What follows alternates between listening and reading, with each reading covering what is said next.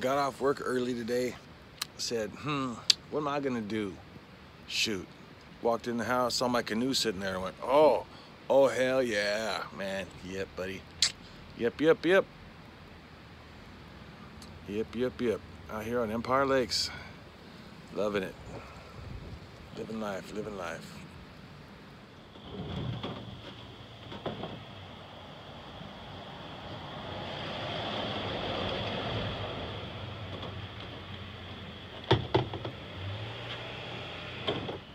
Time to get to the lake. All right, made it to the lake. Got my boat, dumped it off the truck over here. Threw everything in it that I needed for today, not a whole lot. That bucket's got my invasive species permit in there and first aid kit. Extra paddle. Oh, this black paddle right here, this is new. Paid $10 for that. Yeah, $10 at the thrift store. Can't go wrong there, man. Woohoo! Oh, also got a new seat there. Paid $2 for that. So let's see how that works out. You know how the last one did. All right, I am out on the water. Finally. Yes, sir. It's kind of windy out there on the upper lake. So I went to the lower lake, which is a very shallow lake. That'll do good for me paddling. All kinds of crazy, weird timber over there. We'll have to go check that out. Close look at those creepy timbers. It's kind of like being in the swamp. Waiting for the gators to show up. Yes, sir. Waiting for them gators.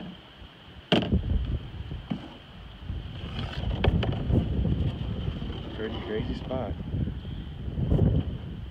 This is a test of my canoe navigating skills here on how to get my boat through this area without hitting a whole lot. I'll tell you what. Not that easy to paddle and film at the same time.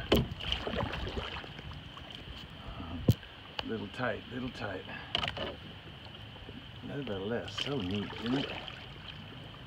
So neat. It's that Oregon life, baby. Ducks.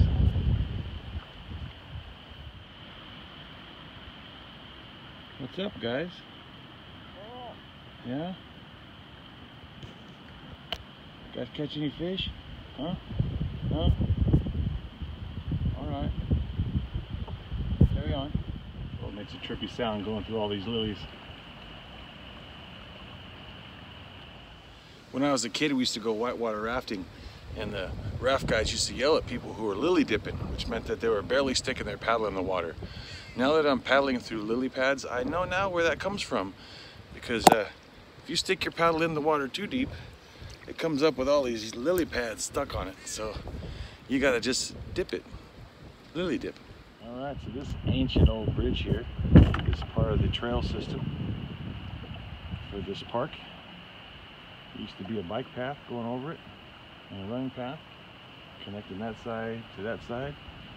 It's the only way to get across this side of the lake. As you can see, it has been pretty jacked up for a long time.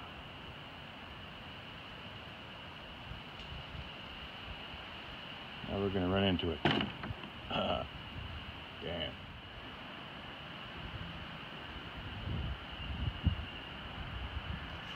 Would have been able to get it on film, but that is an osprey nest. And there's an osprey that just landed. I don't know if she's got young out there or not. Alright, going after some better shots of that osprey. See what the wind does to me here as I come across the point of the island. Put my paddle in the boat before I lose it. Oh, there it is, it's flying. I think it's threatened by me, to be honest with you. It just went back to its nest over there.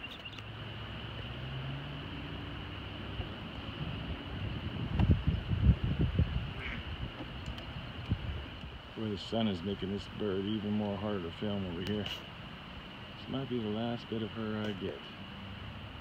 I'm pretty close now. She doesn't seem to be upset with me anymore, though.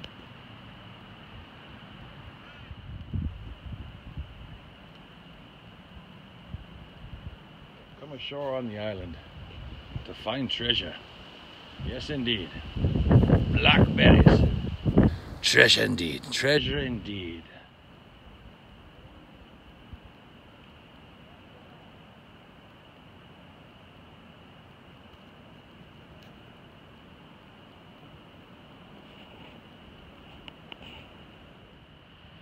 The end of this log jam right here takes you out to the creek. Less than a half a mile, it'll be in the ocean.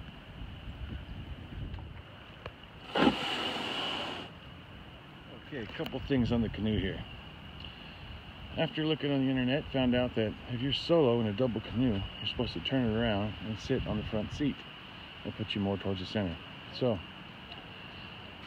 I like to be a little bit more towards the center, so I actually put my canoe seat right here against what would be the front seat, going this direction. And I tell you what, it performed fantastically like that. They definitely made it to do it. Just kept my bucket right there, made a nice little table. This would be a good fishing setup. I do want to get a little better chair though, for sure. Loving this old town. Well, time to head back in now. It's starting to get a little late. I got to get up early. Paddle my butt off out here. It's a good exercise. I might do this more often. Good time. Enjoying it. Thank you for watching. God bless.